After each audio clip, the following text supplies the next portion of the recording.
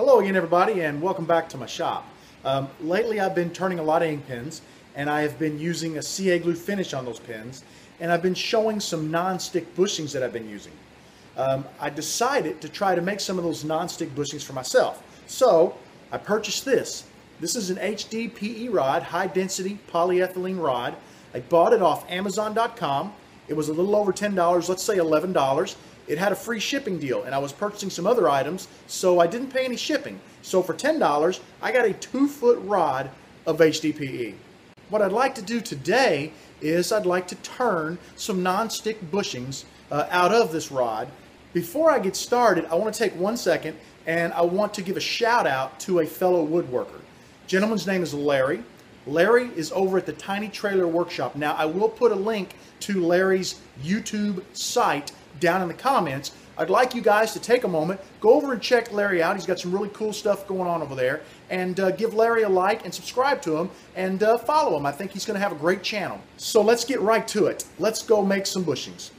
The diameter on the rod that I purchased was 3/4 of an inch. The reason I went with a 3/4 inch rod is because in case I don't drill perfectly down the center, I still have plenty of meat to be able to true the bushing up. I've also decided that I want to cut a 3/4 of an inch thick segment or section off of the rod to make my bushing. My thought behind this is my bushing will be a little on the long side, but as it gets chewed up by the inside of my tubes, I can always grab one of my tools and trim the chewed up section off and get a little more life out of this set of bushings. So let's go ahead and cut a couple of bushings.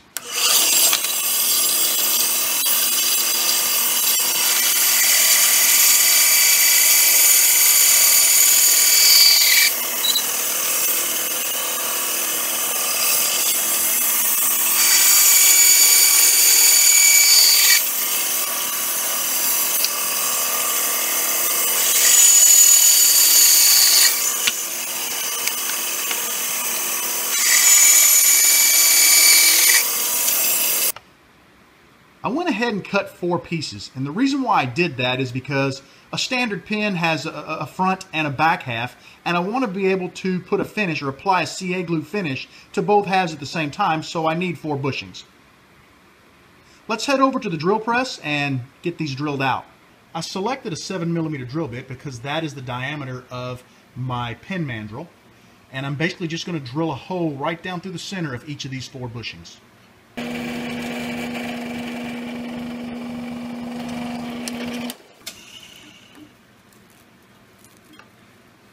Makes a little bit of a mess, but I think it'll be worth it in the end. Alright, let's get the other 3 drilled out. Alright, now we have 4 bushings cut out. Let's get these over to the lathe, get them on the pen mandrel, and let's turn them down into some non-stick bushings. What I want to do now is I just want to take my skew and I'm going to try to just true these up. You can see there's a little bit of difference between the 2 of them because I didn't drill perfectly straight, but I got a lot of meat to play with, so I'm not really worried about that. Now, you might be looking at how I have these positioned on the mandrel. My goal is to turn this one down to this bushing, obviously turn this one down to that bushing, and then do the same thing on this side. So it's going to be turning toward the center bushing in an effort to make these conical or cone shaped.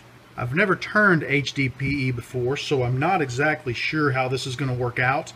I'm hoping it's a lot like acrylic. I've got my lathe turned up. I think I'm going to take it up a little more than halfway, but not quite wide open.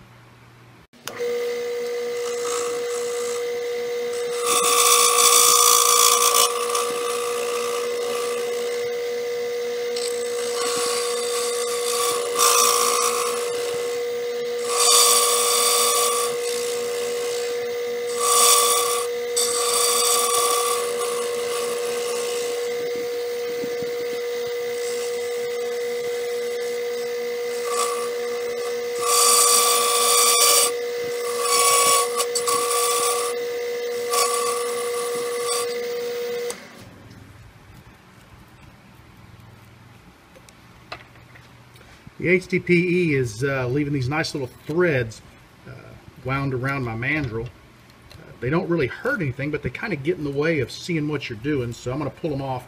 I've just about, this one here feels perfectly round, this one feels perfectly round. These two feel like they're just a little bit off center, so I'm going to turn a little more away or true them up just a little bit more before I can continue on and start turning them into cones.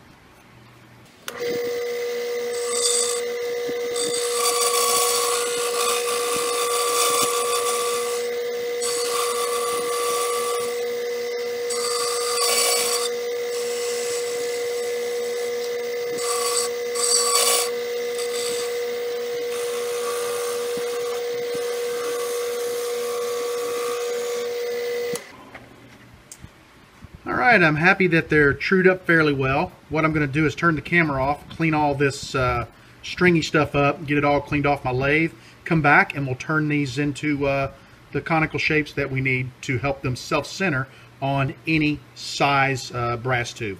Alright, I got everything cleaned up. I'm basically just going to turn these down.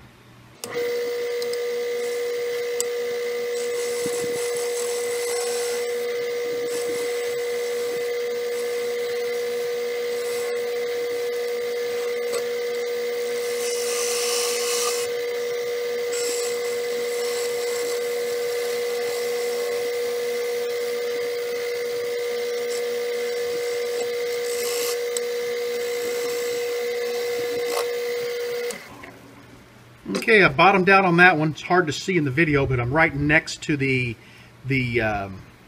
bushing. You also know I bumped a couple times and kind of scarred it up, but you know what? That's not going to hurt a thing. I got plenty of meat back here. As these get chewed up, I can go ahead and just trim down and take the chewed up area off, and I'll get a lot of use out of these. So I'm going to clean this up so you can see the bushing a little better on this side, and then I'll start working on some of the others. I like the way this stuff is turning. It actually turns much easier than acrylic. It's just extremely soft. The worst part is obviously all these little strings getting caught around your mandrel. Just going to use a razor knife, obviously nothing fancy there. Cut these, they cut very easy, and get them out of my way. And there you can see I'm right down to the bushing. So this is going to work out great. Let me go ahead and get the next one turned.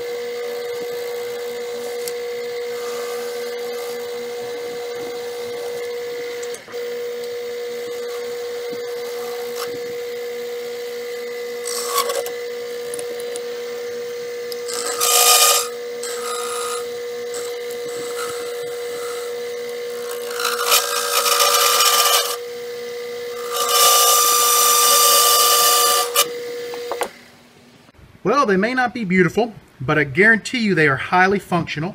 I'm going to go ahead and clean this one up a little bit where I got a couple of gouges in it, just kind of true it up a little bit. And then I'm going to go ahead and toss a pin on here, or a pin blank, and see how well they do centering it up. With these being conical shaped, they self-center on the blank, and basically you can wipe your CA glue finish right on. If you get any on these, it doesn't stick. As they get gummed up or chewed up, I can take my my skew and just basically freshen up the edges of them, and these are going to last a really long time. They're not pretty, but they are highly functional.